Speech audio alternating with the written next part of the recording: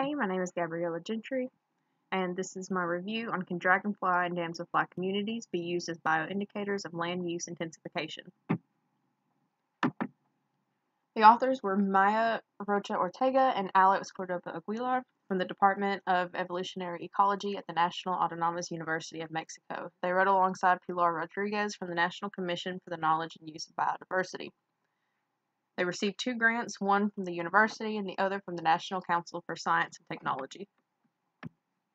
It's well known that as urbanization increases, the general diversity of species decreases. Invertebrates were often overlooked in other studies, and when they did look at them, the population was the main focus rather than the overall response. For this study, they wanted to look more into that, but also look at how the traits of their dispersal help diminish the effects from habitat changes, so their overall mobility, their body size, and how and what resources they used. Their main expectation was that increased land use would have a stronger effect on diversity than body size could compensate for. Their hypothesis was that dragonflies would be more sensitive directly after land use, while damselflies would display the more delayed effects.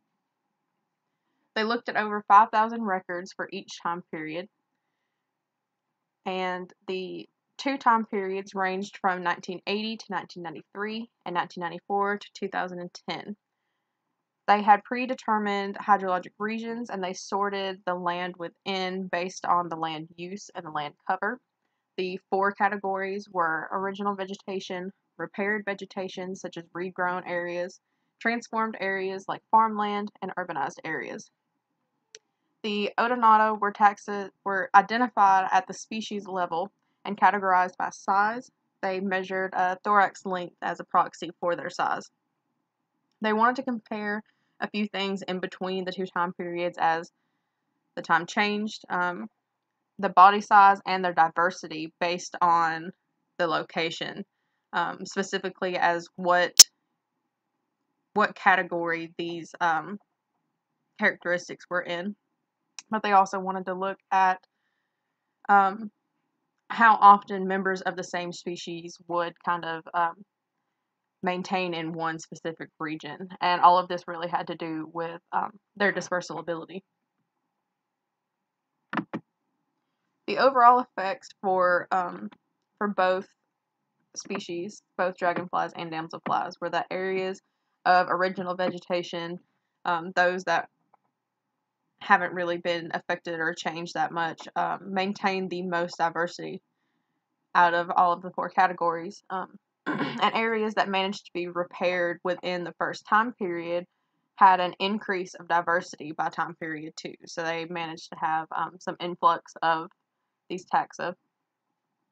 And they split the size into 2 categories, large and small.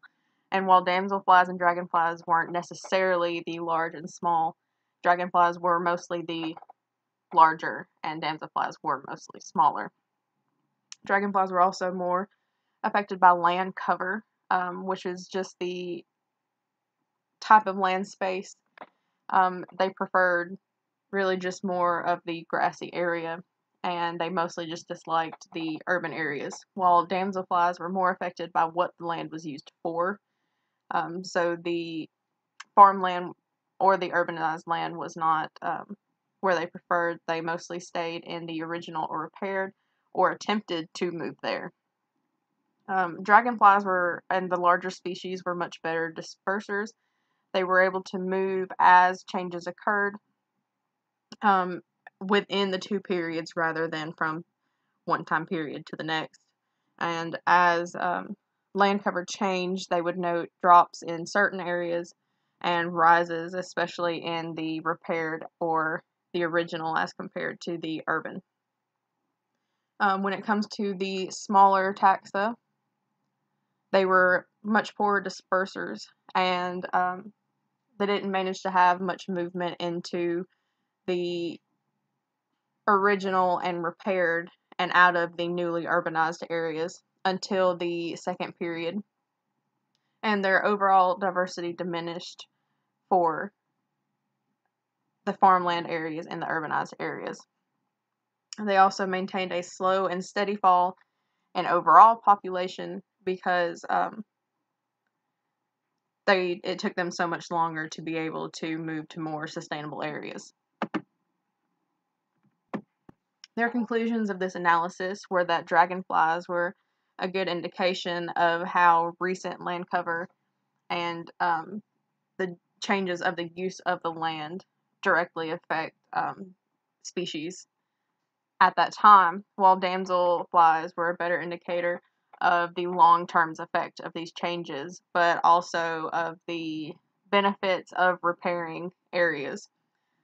Repaired vegetation definitely showed a great improvement, that they provided shelter for sensitive and more tolerant species, and had a great rise in diversity and population size in the second period compared to the first, especially after the increase of the urban and the farmland.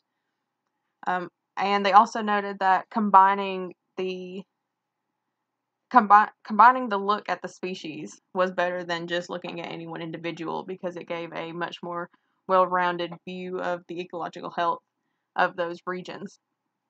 And they also noted that the overall size was better than just looking at each taxa, because the larger damselflies were able to move as well as the dragonflies, and the smaller dragonflies had the same issues as the regular sized damselflies. I found this article to be very credible. It was published in 2019, so it's fairly recent, and it was in the journal Ecological Indicators. This journal had a site score of 7.6 and an impact factor of 4.2. It also had open access, which meant that anyone that wanted to could go in and access this information rather than have to pay for it.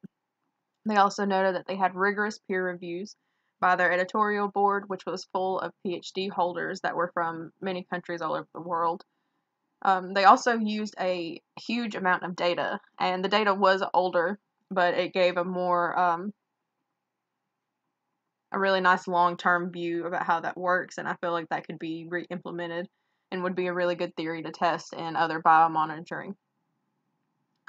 Also, the authors were university professors, so it could be said that they were well known in the subject already, and they attempted to eliminate any temporal bias, and they used only data with thorough timestamps to eliminate any problems with the data not being in chronological order. The only problem that I really had with it was that they tried to compare way too many variables, and that seemed like it might be kind of hard to repeat. It wouldn't have a good null, wouldn't have a good hypothesis set up because of the multitude of variables that they looked at. Thank you.